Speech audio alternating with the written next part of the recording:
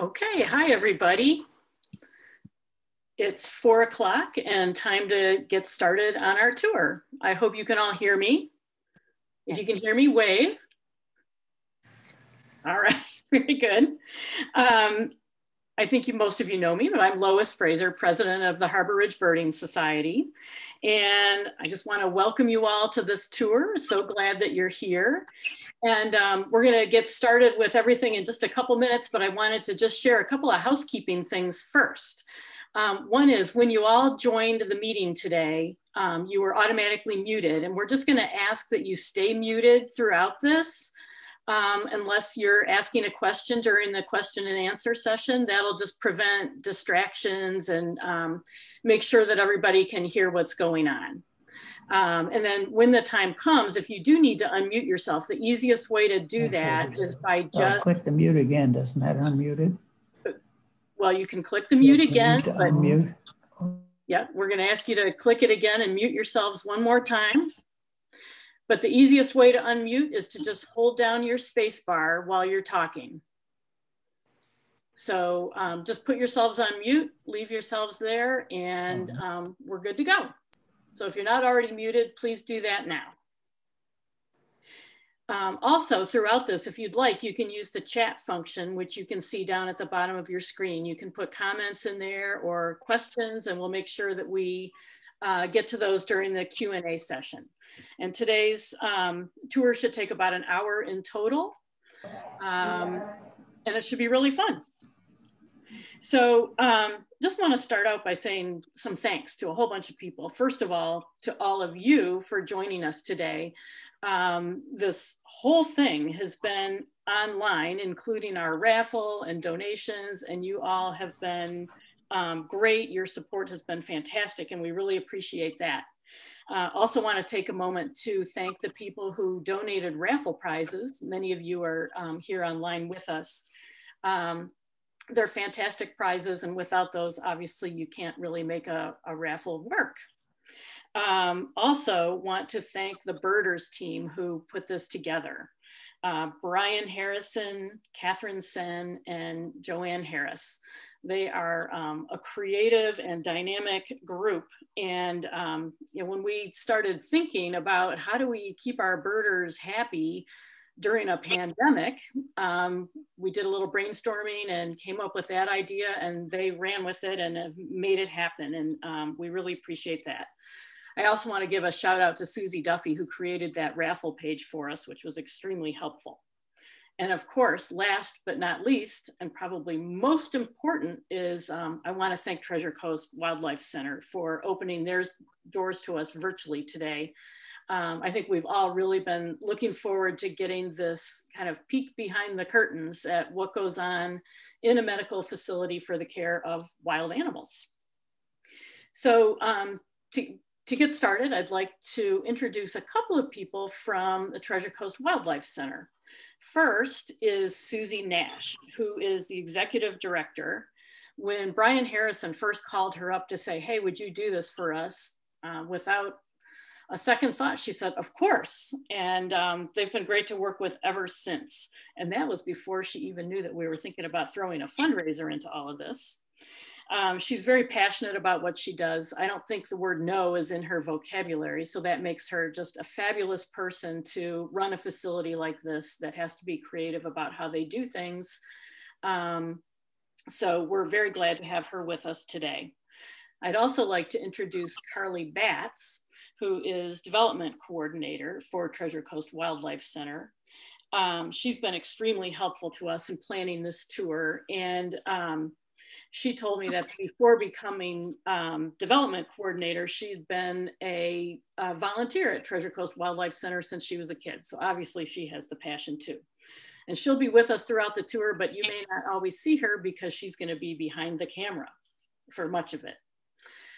All right, that said, I would like to turn it over at this point to Susie Nash, who is going to kick this off. Susie? Hi, good afternoon. Welcome. I'm Susie Nash. I'm the executive director here. I want to tell you a little bit about what we do and how things work. We are a rehab hospital and center. Basically what that means is that we take in orphaned and injured wildlife, Florida wildlife mostly, and treat them. And with the hopes of that we're going to release them. In our picture that you can probably see is Olga, one of our non-releasable great horned owls. We see over 3,000 animals a year. And that ranges from mice, sandhill cranes, foxes, possums, bunnies, you name it, we see it. Every so often we get a little fawn in, we get turtles in every day, just every type of pretty much Western kind of Florida wildlife. We've been working with the Harbour Bridge Security Scott, and I think this is a great idea, and we just thank you for getting involved in what we're doing. We're trying to do the best that we can to take care of our wildlife and also educate the community and the public on what to do for wildlife. So what are some of the things, Susie, that people can do if they find like an injured baby bird? I know that happens a lot for a lot of you, and you know, it's this baby, it's adorable, you don't know where the mother is. What are you gonna do? Each kind of bird's specific. If you find a little dove, it depends on the size of them, depends on if they're feathered, it depends on a lot. A lot of them are fledglings and coming out of the nest automatically. It's important that the baby birds, if possible, and they're safe, to stay with their parents. Birds learn their song from their parents. Basically, I believe it's the male one. And it's important to be able to leave these as much in their own habitat and with their family as possible. There's time they can't. They've been attacked by a cat. There's animals around. That's when you bring them in. We have bunnies and rabbits, or squirrels, sorry. The rabbits are the same way. The mother does not take care of them very long. Once they're about the size of a tangerine, their eyes are open, those little babies are on their own already. We see hundreds of them. We still take them in and we raise them for a couple more weeks and then release them because that's what we do. And isn't it true that the mother rabbit doesn't stay with her babies all day? No, she does not. She does not, mostly evening. And that's the interesting thing about deer. We get many phone calls like in between homes where they say there's a fawn in between my neighbor's house and mine. What do I do? The mother usually puts the fawns where she feels they're secure. If their ears are perked up and they're bright-eyed, leave them there because once again, they only get fed early morning or in the evening. So you don't see the mom around. They're not orphaned. They're actually being taken care of by their parents, and they're being put into a place where the parent thinks it's safe. What about if a turtle crosses the road, right? You're like, oh, I've heard some of these turtles bite. What should I do? Kind of an interesting thing. If a turtle's going to cross the road and you want to stop and help it, first be very careful with traffic, but if it's facing one way, going across the road, pick it up by the back end of the shell. Some of your soft shell turtles can be kind of vicious and they have very long necks. You pick it up in the very back of the shell to bring it across. If you happen to have a towel in your car, it's even better to just kind of pick it up with the towel and bring it across the road the way it's going. Most turtles are territorial and they have maybe a several mile area that they live in all their lives, and they get very confused when people take them and set them elsewhere. Right. And so too, like, shouldn't people wash their hands if they touched a turtle too? Wash your hands after all the wild animals, not just turtles, but you know, these animals can carry diseases. And we don't want to contact any of those diseases by thinking they're sweet and cute. And even a turtle carries different diseases, and it's always better after handling a wild animal to wash your hands. And what about, like, because sometimes, you know, just like you and I, when we're hurt, we are frantic, we aren't thinking clearly, we're lashing out at someone trying to help us. I've done that a few times when I've tripped and fallen. You know, you're embarrassed. I'm sure a few animals out there have looked around and been like, I sure hope nobody saw that. But so what should someone do if it's like a bird of prey that has long talons? They're concerned that maybe it's gonna be reactive. Best thing to do if it's a bird of prey and you have no experience with this is use animal control. They will come, we are contracted with them in the county, that they pick up all injured and orphaned wildlife and they bring it to us. And that's including opossums that might get hit on the road. Mostly all of us do when people stop, including animal control, to make sure there's no babies in its pouch. They're wonderful people. They help us a lot. And do not hesitate to call them, even with a sandhill crane. Sandhill cranes are protected. They hurt their legs all the time. But if a bird can fly, it's almost impossible for anybody to catch it until it's grounded.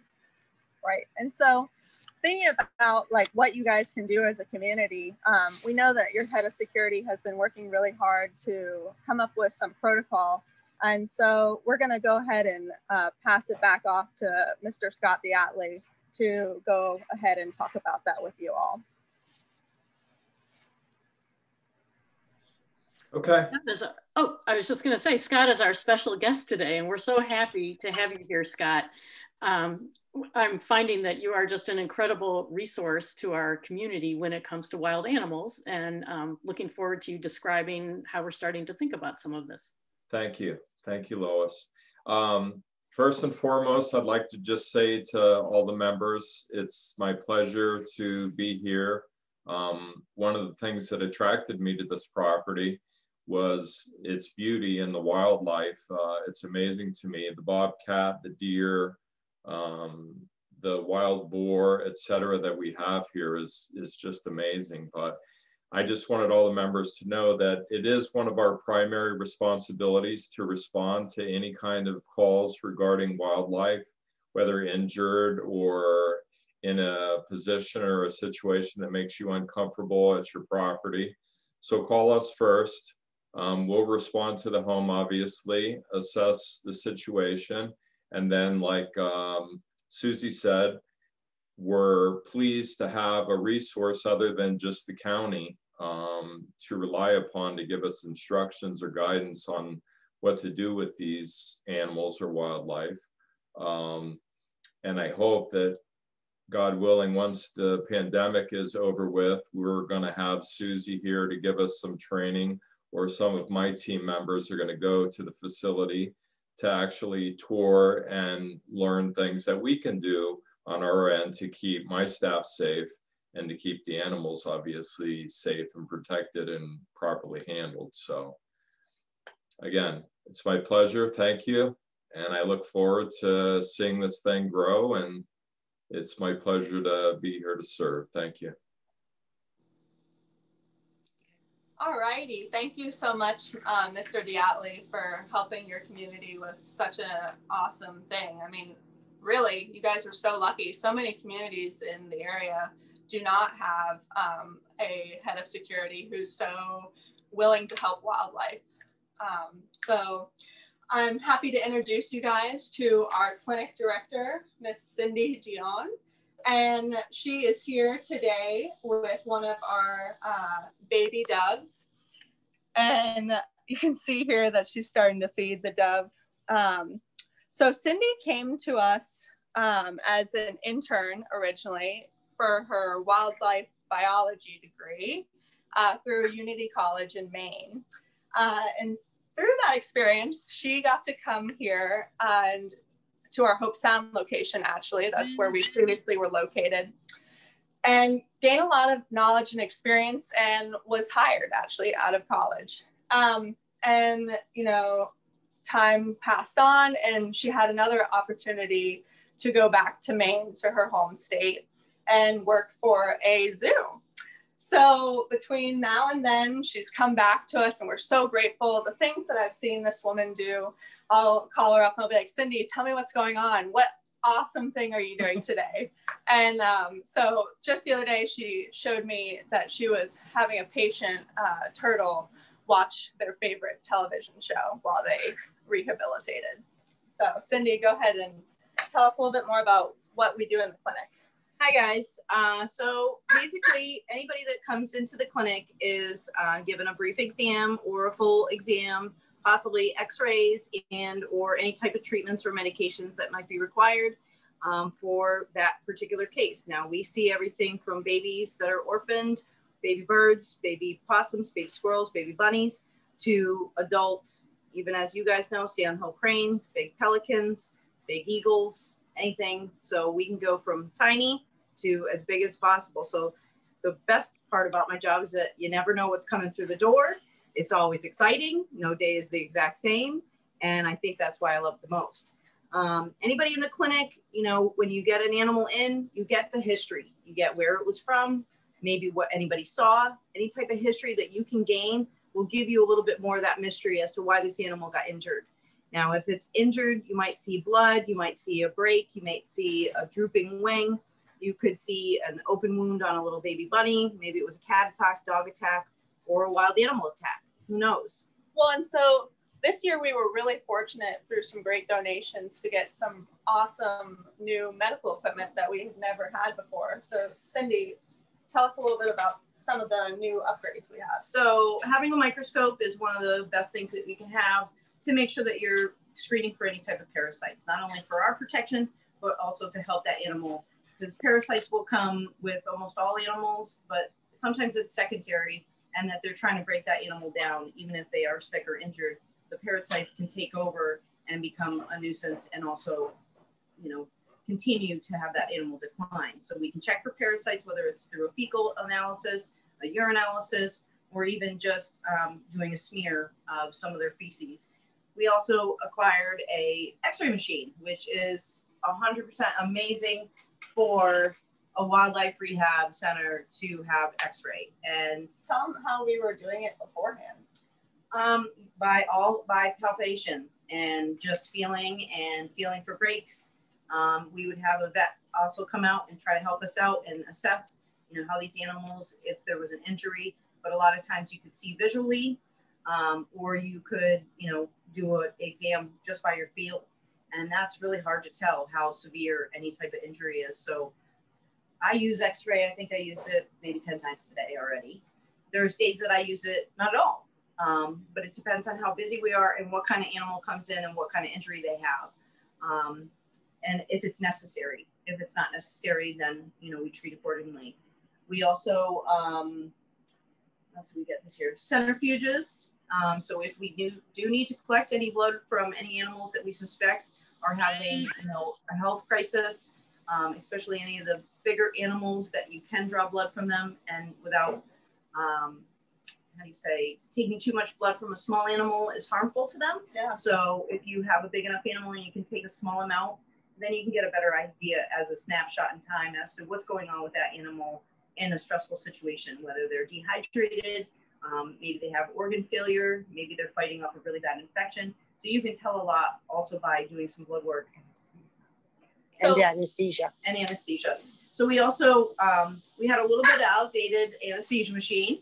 And of course, for safety reasons, when you have an injured or broken animal, putting them under anesthesia is risky, but it also prevents them from getting injured any further and also reduces the stress of having that animal awake while you're trying to assess what's going on or doing x-rays or fixing a wound or flushing and cleaning and or suturing, you know, up wounds. So that makes a huge difference for the comfort of that animal. They don't even know when they're sedated, and then when they wake up, everything's already done. So there's a lot of no hands-on in the sense.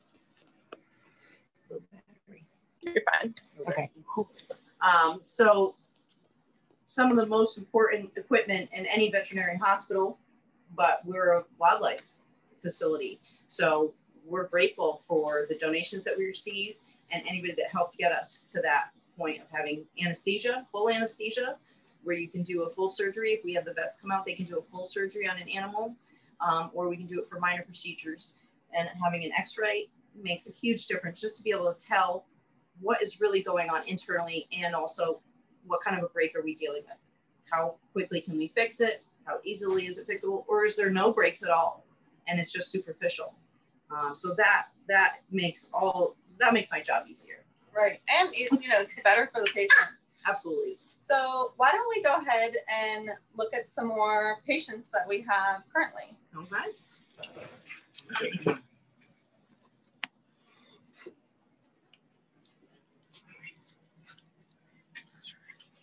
So we have a couple doves right now, right? So we got some mourning doves. This is a ringneck dove actually.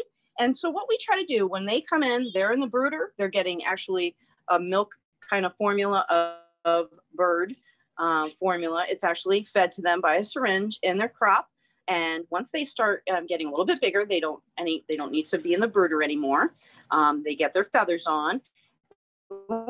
We start training them how to eat. And if you guys see me, they start learning, like would come to them and regurgitate their food into their mouth. And so they do learn. It's a little trick we picked up. And so we offer it to them. And then any of the seed that falls on the ground, they'll eventually start pecking at it. We'll take the seed, feeders away, and then they'll just learn how to eat on the ground like a normal dove. And then we'll get them in a bigger cage so that we can start testing their flight and get them, more out in nature so they can survive and be aware of any of the weather that goes on out there, any of the predators that are out there. And then we would eventually release them. And how old, Cindy, would you say these two are? Oh, these guys grow real fast. Doves are probably one of the fastest growing. This guy, probably about, I'd say from birth to now, maybe about 2 months. This guy is just a little less behind, but he's also a different species. He's likely a ground dove, and this is a ringneck dove. Oh, okay. All right. So who are we going to see next, Cindy? So we see a lot of, if nobody knows about screech owls, we have a species of owl in this area that's a screech owl. It's very tiny. You'll see one of them here. He's in the back. He's a little bit quiet. But these guys, they get hit by cars all the time. They come out right when the time of day when it's just dark enough, but light enough that they can hunt for their prey. And they eat small insects, moths, small lizards. They go after a lot of the small prey. And what happens is they'll fly in front of a car and they didn't even realize it was coming, and they get clipped and somebody will find them on the side of the road. So a lot of times these small little owls will have head trauma. And basically what we can do is we can treat them accordingly and give them some time, give them some rest, quiet, and also feed them. And we will be able to tell if they're improving by how much they're eating, if they're taking the medicines well enough and responding to the medicine. So you do a brief exam every day on any of these patients that are basically in an ICU. So anybody that's in here is under, very strict watch and care. Anybody that gets outside, they're on the process of getting ready to go out to the wild again. They're fixed. They're able to go back into the elements, be able to get a bigger cage, and then be able to fly around. So that helps out a lot. And we have another screech owl. And sometimes with the event of having a screechy that gets hit, they can have some severe head trauma. And he's in the process of getting some treatment. But neurologic problems can happen all the time from getting hit so hard by a car. So if you can imagine going up against a car and you're just a 100-gram little owl, sometimes they get hit in the head too bad. And so we try to do some steroid treatment. We try to see how they respond. And then hopefully we can get him back to health. And I have seen them gone from this bad, and I know it looks really bad, to going back to 100%. So fingers crossed on this little guy, but we're on the process still having him continue to heal. This guy did a little easier treatment. More exciting stuff happens over here. We got some bigger animals. We do like to keep it quiet. Sometimes we'll turn the lights off as well, so that we can keep, the noise down. We can also give a quiet, safe environment for them. This osprey came in maybe an hour ago.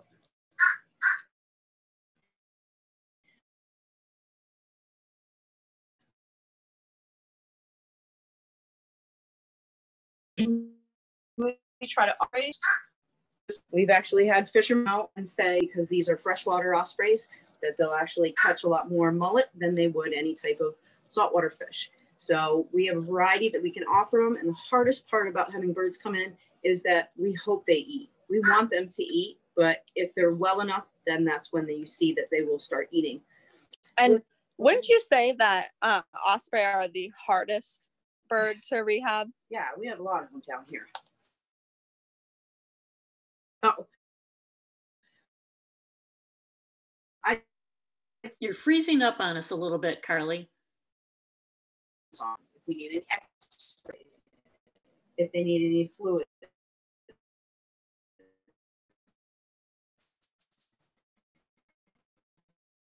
or near a horse ranch. So it was not right next to the road, which gives me a little bit of a clue as to maybe what happened to him. He may have bumped a tree. He might have fell from a tree. He has a little bit of damage to one of his feet. And then the underside of his wing has a little bit of blood. But when I take an x-ray on him, there are no broken bones, which made my day. It really did make my day. Let's see. And haven't we had a record high of ospreys that we rehabilitated this year? Yeah. So we're really doing good with ospreys. Really excited about that. So because they're one of the hardest, it's one of those things that you feel good about when you do finally have that species that's probably the most challenging, but then you can actually do, see them fly off and they're doing great and they're 100% and they're going to be just fine. And that makes our day, honestly. It really, really does. We got a barred owl in here. She has an eye injury. And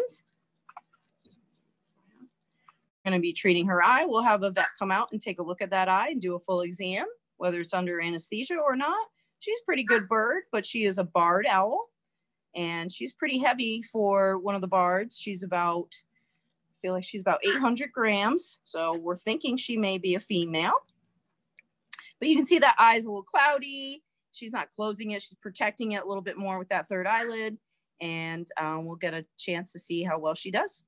But a lot of eye injuries, those are important for owls to have fixed because they need that vision to be able to hunt and prey on their prey. And then I'm gonna have to get out of the way for this one. This is a baby barn owl. He came into us with a fractured tibiotarsus, which is your lower leg, let's say. You can see him there. Hi, buddy. You jumped out of your nest. But he has a splint in place, and you can confirm when you've done a splint by taking an x-ray, which, again, I'm going to mention that word a lot. Basically, with growing babies, you can fix their broken bones a lot easier than you can with an adult. Now, we know with kids, they break their arm, they break their leg, and they have a cast on almost for a shorter period of time than adults. So we find that these babies can be healed faster and quicker and then rehabilitated and then released. Well, so Cindy, one of my favorite stories this year that I would love for you to share is the baby foxes that we had. Sure. That was exciting. So we had 3 baby foxes come in, 2 were perfectly healthy, and then we had this little runty one, and he had a squinty eye. And of course, you want to do a lot of hands off with a wild animal that can bite you and hurt you. Granted, they're little babies and they're cute and fuzzy, but they still want to bite you.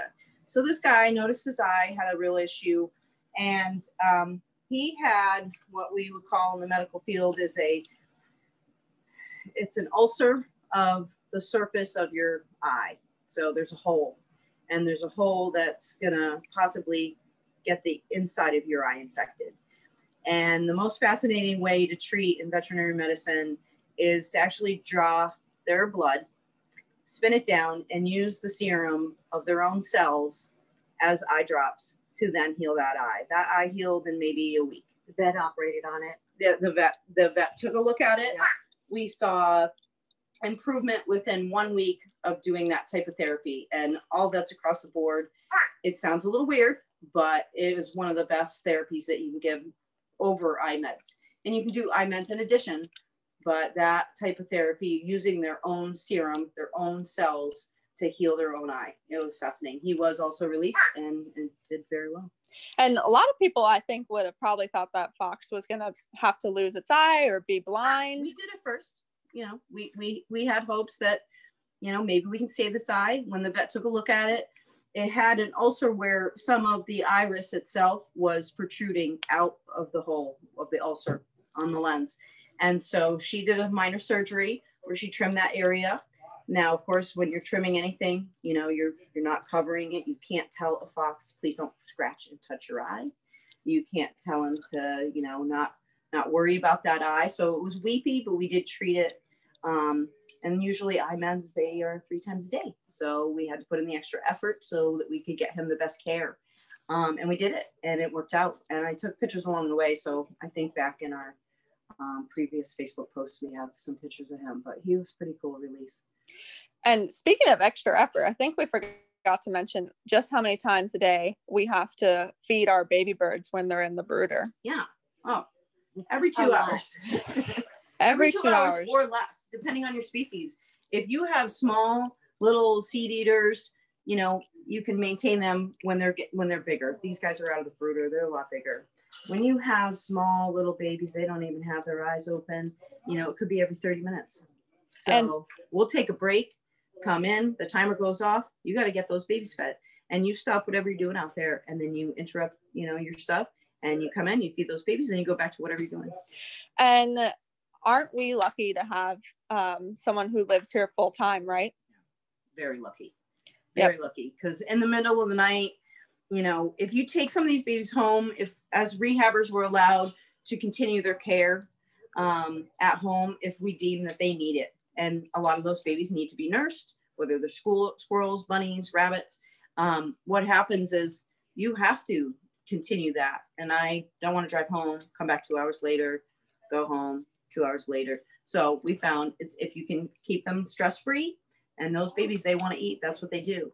But of course, we don't stay up all through the night because those birds go to sleep. Their parents would come back to the nest, sit on them, keep them warm, and they wouldn't feed them throughout the night. Unless we're talking about, you know, the older, you know, birds that would require feedings throughout the night. If you're a bird of prey or an owl, that would be eating during the nighttime hours.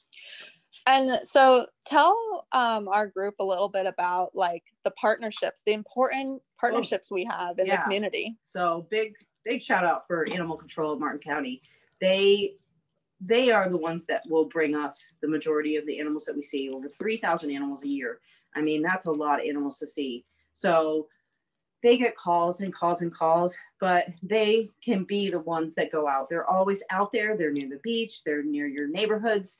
They are out there. They bring those animals to us, and those girls are amazing. They'll jump out in the ocean to go get a pelican with a fishing line on it. You know, they will go the extra mile. They'll get ducklings out of a sewer well because they hear them down there. They'll do that for cats and dogs too. Don't get me wrong, but we're so grateful to them. We also have a relationship with some of the laboratories in this area that are doing studies such as tick studies, so that we can study any type of parasites that might be carrying additional diseases in this immediate area. So if I get an armadillo and he has a bunch of ticks all over him, I can call the state and say, hey, you know, I'm going to get you 10 ticks. Can you test them for any of these diseases that may not be common in this area, and they're becoming an invasive species or an invasive virus or disease that's being passed in this area. So we can give them a heads up. We also have, what are the other ones? We've got rabbit disease too. That's yeah. So you can talk about that one. I don't remember the name of it. I can't remember it. There's a new disease, respiratory disease, that started in Texas, and You froze up on us again, Carly. How are we doing? Can you hear us? Good? That's better. Okay. All right. Probably all this back and forth here, but Susie's going to tell us like how we have, basically we're studying all these diseases and tracking them to help the government make sure that we're not getting any new introductions that could be potentially harmful. So Cindy, why don't we head outside to the weathering yard? Perfect. Oh, cool birds. So tell us a little bit about what the weathering yard is. So by having a bunch of animals come to us, and sometimes they're broken, what we can do is, if it's a species that we think could become an ambassador animal, and an ambassador animal to us can be an education animal. We have permits that we hold that we're allowed to be able to display them for education purposes, use them to go out on programs, do shows, and these guys are probably our highest attraction. when it comes to coming out to see our facility. We bring them out every day. They probably get the best care of all the animals because they get to go on trips and get to go see the world out there. But we use them so that people can see them up close and be able to identify better, you know, what they're looking at. They might just say, oh, I think that's an owl. But then they can actually learn what kind of an owl it is. So we have not only a male great horned owl. This is Artie. He is a younger one that had a previous wing injury that deemed him permanent. And he came to us as a transfer in. No, No, he that was was a older. baby that Oh, the baby. fell out of a nest with a necrotic wing. It was about falling off. And he was Mr. still had Artie. his little white fuzzy furry feathers on him. And who else do we have? We have Miss Grace. She is a 23-year-old bald eagle. She also fell out of the nest, broke both of her elbows, and she has some mature cataracts going on now at her age, and she has some arthritis in her feet, but she still enjoys coming out and being an ambassador bird. She's small for a female, but she has not only the cataracts, she has a left wing injury. So we will still let her live out her forever life with us. I don't know if you guys remember seeing Miss Olga. She is a female great horned owl, and they're more aggressive on the scale of the owls. The females are always bigger in the birds of prey, and she was a transfer from Miami. The place was closing down. They were going to euthanize her, and we took her so she wouldn't be euthanized. She's a beautiful bird. She's a wonderful bird. They can also second as being a surrogate mom if we get baby owls in. If we get baby great horns in, we can take her anklets off and put her in a private suite and have her start raising and teaching those babies the proper way to rip open prey, and then also to learn how to have flight and their call. All right. Who else?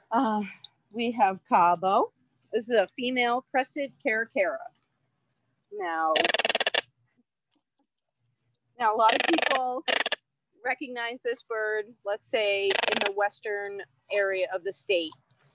We do have them over here on the East Coast as well, but they tend to frequent the West Coast, Lake Okeechobee, and any of the cow fields in the area. They eat lizards, crickets, snakes, anything that your typical hawks aren't going to be looking for. They're very aggressive when it comes to finding their prey and catching their prey. Cool. Who else do you want to see? I don't know how our time is. We have a red-tailed male. This is Hercules. He has a right wing injury that is a permanent break. Very cool. We have Henry. He is a sharp-shinned hawk. He had cancer on some of his toes that had to be amputated, so he no longer could be in the wild to hunt properly. This is a barred owl. Her name is Leela. She is a full mature female, and she only has one eye. And she came to us like that. So with birds of prey, for their depth perception when they're hunting, they have to have both eyes in order for them to be a releasable bird. Hi, buddy. So tell us about this osprey. Okay, so as you know, we get a lot of ospreys in. Come on over here, buddy. We get a lot of ospreys in, and with this guy, he had a broken bone in his left wing, and we were hoping that it would heal up, but it actually did not heal as well as possible. So with an osprey, as you know, they have to have flight. They can't fly and catch a fish and actually dip into the water, catch that fish and lift out of the water with that heavy fish. They are not deemed releasable. And he took really well when handling him and took to a glove. So we tried him out as an education ambassador bird, and he's actually doing a lot better than we expected. He's one of my favorites. We will be putting something on Facebook too.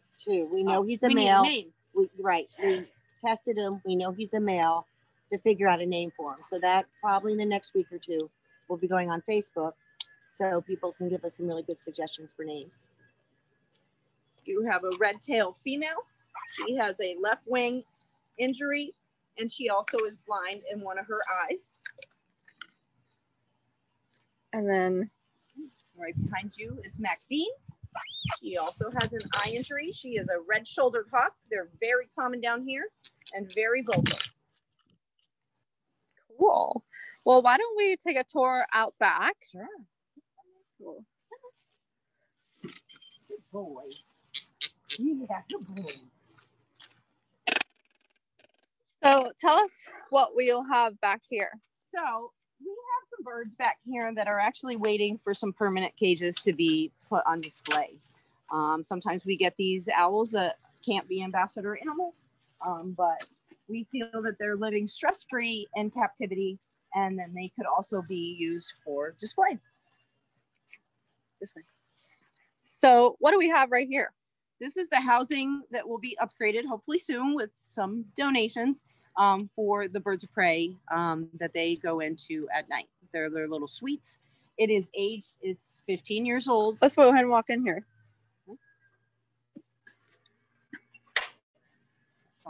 So what is this called again, Cindy? It's called a mew, and it's a small housing development for birds that are trained and have hardware on them, such as your jesses, your anklets. And the birds, if they have that hardware on them, they should not be in a cage because they could hurt themselves if it were any bigger. So we have small cages for them, but it will hopefully soon get an upgrade and they will all get a better looking home. Well, don't we have some new upgrades around the corner? We do today. Yes, please excuse the mess. Yeah. So we have done some really good fundraising, and as soon as we get any money that we have done for any fundraising or donations or significant donations, what we end up doing is putting it right out there. We're pouring foundations for new cages that are going to be updated to the highest standards, and they're just finishing up pouring some of the foundations itself.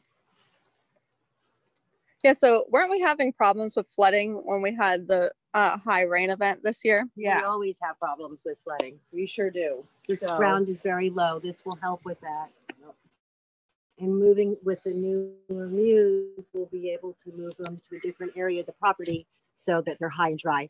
Plus making it a hurricane safe facility to where we don't have to move all the birds. Plus we can put other birds and animals in there also.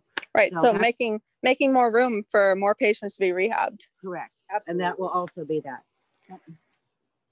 So we have 2 barred owls that will be permanent, and they will be on display if we can raise enough money to build a barn. And we'll show you that shortly. And then 2 pelicans that will be released back to the wild tomorrow. Both of them had fishing line and fishing hooks stuck in their beak and wrapped around either their leg or their wing. And that's pretty common. We see that a lot, but they're doing just fine. They both ate very well, and they didn't come from the same area, but they're a very social bird to each other, so they get along. My favorite as of this week is a juvenile bald eagle. Yeah, you can, I left my keys out back. I might have to go to the, sorry, I left my keys. That's all right. Tell us about this cool bird. So, what do we got here? This was a transfer from another wildlife rehab place that doesn't typically do bigger birds of prey. They do more mammals and turtles. So they gave us a call and we lickety-split, got a plan to run up there, pick up this bird. What is this bird? So this bird is a juvenile bald eagle, likely 1.5 to 2 years old. And you can look up their markings and try to identify how old they are. All these eagles are having babies right now. So likely this guy's about closer to 2 years old. His eyes haven't changed. So he's not at the 2.5 year mark, but she's massive. I think it's a female. We're not going to sex her. We don't even want to have a lot of hands on with her, but we have fixed her as best we can. She was having some likely head trauma from an injury, like a hit by a car. She may have even had hypothermia the night we had like 38 degrees down here. It was freezing. she was found cold, wet, and dropped off in their drop-off bin. And after that, having her, you know, look and perch and fly around in this cage. This is a smaller cage for her, but we prefer that for right now until we can make sure that she's not going to hurt herself by trying to fly and then falling on her back, which she was having some neurologic issues. We also have a mature bald eagle. None of these are, I forgot they're locked in. A mature bald eagle. His name is Golf Ball. And if you guys don't know our famous story about how Golf Ball came to us, he was literally hit with a golf ball on the course. Bad timing for that poor golfer. That golfer scooped him up and brought him to us. And that wing actually had such a severe break from the impact of that golf ball. We decided to name him a Golf Ball, but he had that amputated. He does very well here with us, and he shares another cage that's being upgraded with a foundation. So they're in this temporary rehabilitation cage that we typically use to help test fly some of our birds before they get released. He shares a cage with a turkey vulture that has another injury on his wing, and another caracara that one, I think it's a male. Yeah, we never sexed it. Yep. But they have this relationship that to me is amazing. They do come in contact with each other out in the wild. But we found that these guys actually get along very well. They will all perch on the same perch, which They're is buddies. Yeah, they get along very well. They're buddies. Well, so let's go ahead and see our sulcatas. Yeah. So tell us a little bit about like how we happen to have non-native animals in our care. So, and we might have to make this a quick trip because we have the cement mixer. Yay! We're very excited. To the left here is the normal pelican cage. We have 9 permanents. We have a new watering trough for them. They're building a base for it. And we had all these telephone poles to help secure it because of hurricanes. The same thing's happening on the 24 behind that. That's usually where Golf Ball and the caracara and the vulture live. So we've had to move everything away so that these wonderful men, Accurate Concrete, they've been doing great for us and have given us a lot of time and effort in making it right so we can make sure that these animals are secure. Yeah, and I've heard that we might have a big hurricane season. And that's scary. The most scary thing of that is the muse. I would say, because so what happens when we have a hurricane? What do we have to do with all these animals? They come inside the house, inside the, our clinic. Some of them are taken home. We have to put them inside carriers. That includes the little alligators and the crocodile and all of the other stuff. Everything has to go into a more secure area. All right. So I guess our sulcatas are in for the night, right? Yeah, they go in. So they're heated enclosure. Now, African sulcatas are African of nature. They should not be in this country, but people can buy them at the pet stores. So people go and buy a little turtle. They love them. They think they're cute. And then they start outgrowing their little aquarium. Then they get too big for their aquarium, so they pass them off to somebody else. Now, some turtles, some species can live 40, 50, 60, 70 years. Your sea turtles live hundreds of years. So that's when a lot of people will have to actually, pass them on. We acquired the 2 because, of course, same situation. And they've lived with us now for over 25 years, I believe. They've gone from the bridge load location to this location. And then hopefully someday we will get their enclosure also upgraded. Awesome. Well, why don't we wrap up here? Okay. And we'll let Susie tell us a little bit more about the future while we hang out with some of our friends. Go back over to Olga. Oh, it is. Yeah, Olga. All right, cool. Hi, Miss. Hi. So as you can all see and hear, as we're trying to really do some upgrades to make this more secure, healthier, better place for all our animals. Part of that is the new Muse, which we just took the walk into. I'm not sure that's going to survive a hurricane. And it worries me terribly, but we can make the animals safe. But that's one of my goals this year, which along with repairing the cages and stuff. We have 293 acres here. On those 293 acres, we have 140 of them that are wetlands. The wetlands are kind of run by the USDA, but it's the most beautiful, pristine Florida property that you'd ever see. Wetlands, oak hammocks, just a pine hammocks, they're just gorgeous. We're getting ready to look for funding for a new nature center. On the property that's part of ours, on the other 20 acres on the side of the hospital, we're going to be building a 5,000 square foot nature center. This nature center will do several things. We want to do a lot of education. We want to be able to have summer camps for children, to teach them about nature, to teach them about the outside.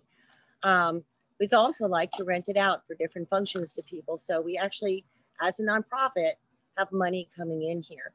At that time, once we get that built up, we'll be able to work on the nature trails that we want around it.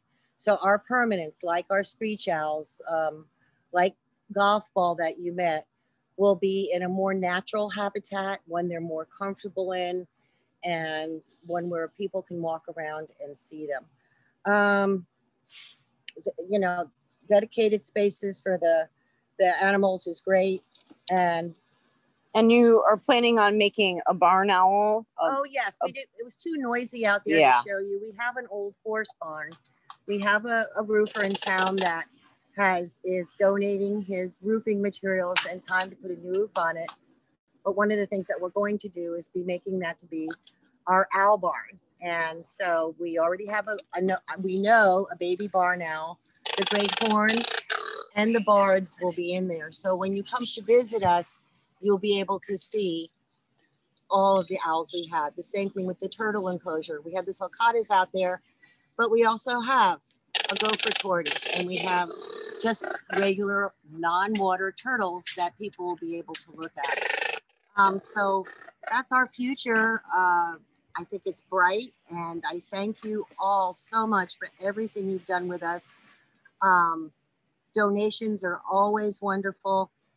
If you ever want a private tour, anything like that, any of you, please call us and we'll walk you around. We'll take these birds out, put them on our arms, our arms. It froze up on us again. So that we can do that. But we thank you all for your time, for your donations. What you're doing is great. Partnering with y'all, I think, is wonderful. And from the bottom of my heart, I thank you. This place is going to be amazing when we get done with it. And it's going to be people like you that help us get to where we need to be. And so tell them about, don't we have some events coming up? Oh, yes. March the 13th, we're having an open house. We have a band, live band, the doctor band coming. We have the Sheriff's Grill team coming. And this is just a brand new patient from Animal Control. We just told you about those ladies, how wonderful they are. And she's going to be examining that. You need help? Yeah, they want to poke your eye out. So we want to make sure we keep our distance. This is a brand new patient. Brand new, brought in by Miss Kimmy from Animal Control Martin County, which I talked about earlier. But this is basically how our day goes all the time. So this bird, I believe a call came in. We sent Animal Control out. It was somewhere on the side of the road. He was actually in a marsh, stuck. Could not get up. Yeah. So his legs are not functioning, it looks like. He's bright alert, and you can see, but he's soaking wet. He has no waterproofing to him. And I'm going to do a brief exam, and it's up to you guys if you want to watch. Or you can ask questions while we're doing this. We can talk and work. Yep. I think that's where we're at time-wise. So Lois, we're happy to take questions while Cindy helps this injured animal. That's great. Does anybody have a question? Just hit your space bar if you want to speak.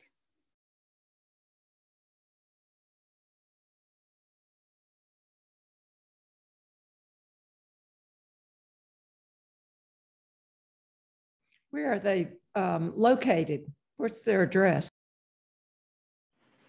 Our address is 8626 Southwest Citrus Boulevard in Palm City. We're exactly 4 miles from the 714 Citrus Boulevard light. We're right where the Palm City produce is. And what are our visitor hours? Our visitor hours are usually Thursday through Sunday from 11 to 3.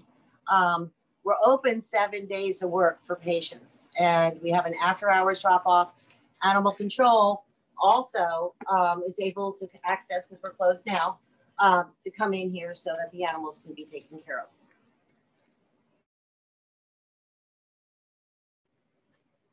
He's wet.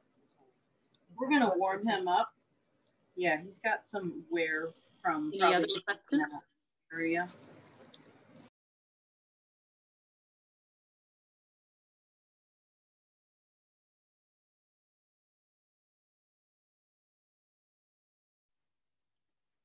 So it was at this point that we were planning to go ahead and wrap up and talk about raffle winners, but does everybody want to stay on and see what's happening with this heron? Yes, definitely. Yeah. That's a great idea. So what we're doing right now is we're getting some warm towels for this bird. We're also making sure that we're really safe with the crane. A lot of them will try and use their beaks to, defend themselves. They're never been used to being handled by humans. Like the animal control officer was saying, the leg was not functioning. So we are going to be palpating everything that's there to see what doesn't seem to be working. Do you know how long they spotted them there? And where was this crane found? Off Salvatore Road. Okay, so in Stewart. Okay. And it's a great blue heron. Yes. It's a great blue heron. Now, is there anything common, Cindy, that herons suffer from that this crane could be suffering from? So we sometimes will see a lot of either poisoning, lead poisoning, any type of toxins in the environment, any type of, I'd say like bad fish. They ate something in the environment that's rotting or rotten. So you can even get botulism that's seen in ducks from eating rotten vegetation that's actually just decomposing. But this guy looks a little bit more weak. He's not showing neuroscience in his eyes or his face, but he's freezing cold. So he may be going into hypothermia. So what I want to do is warm him up the fastest, and then I'll do a little bit more of an exam later. He may have been in that water for the whole night. And then with the wear on his breast, his keel, and some of where we can see his feathers are just not waterproof. So he's in bad shape. And the first thing to do is try to stabilize this animal. I might give him some fluids, but really the heat is most important for them. They can't process food, even when they're at a temperature that's lower than what is normal for them. And their normal temperature is between 102 and 104. So a lot higher than what we would think is normal. So they're freezing cold. And so I had my boss warm up some warm towels in the dryer, which is kind of the quickest way to get some heat provided to them. We can also put some heating pads under a layer of blankets so that it's providing constant warmth. But right now he requires some warmth and some fluids and rest. And then Susie, I don't know if I heard you say this, but what if people want to like take an active role and come volunteer with us? Do we have availability? We love volunteers, yes. And even with COVID going on, as you can see, is walking around, it's very open. We have volunteers come every single day, but I would love to have volunteers to do yard work, We have Construction. If anybody has any of that knowledge and know-how and wants to help build What about my owl barn or anything like that, it would be great. What about some tours? Could people maybe do some like education if they're good at talking to people? Yep, we can do that. Plus, once we get it straightened up a little bit, we have a pond where we can do actually a nature walk with a naturalist, explaining different things like pine trees having male and female parts, you know, that you can take the new part of that and boil it up and make a tea out of it. So we're also planning on these different nature walks and things that you do. But if you're volunteers, and the astronomy thing, I want to have an astronomy night. If any of you have any experience of that in telescopes, that would be a wonderful thing. We're so dark out here and we have this huge field that we would really like to do some maybe night birds, looking at the stars, different things like that. So there's all different ways to volunteer. So it seems like we're going to have a moment where Cindy is going to be working hard to save this heron. So let us know if you guys want to wrap up and ask any more questions, because I know you guys have that awesome raffle going on. That bracelet, guys, anybody who wins the bracelet, Carly wants it. So it sounds like it might be time to wrap things up here and let you guys do the work that you need to do. But we are so appreciative that we have been able to get a little insight into what goes on there. What you do is amazing, and obviously it takes a lot of knowledge, it takes a lot of effort and a lot of funding. So we're glad that we can provide a little bit of help in that department. And we appreciate it, we really do. Yeah, so let me take a moment and just share raffle winners, because we have some people with us here today who won some prizes. So I'm going to take a moment and share my screen.